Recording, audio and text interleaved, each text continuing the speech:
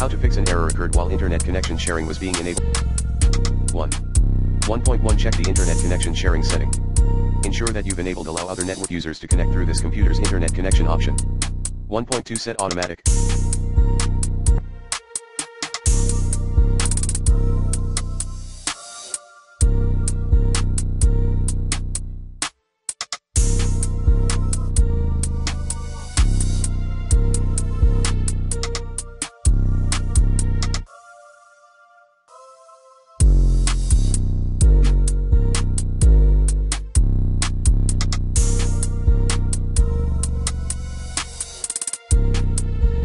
Delayed start, option to the internet connection sharing, ICS, service.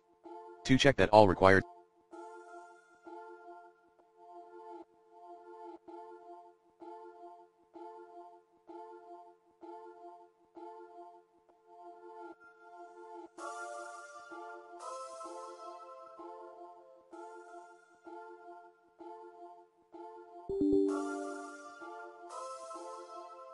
services for internet connection sharing are enabled, automatically.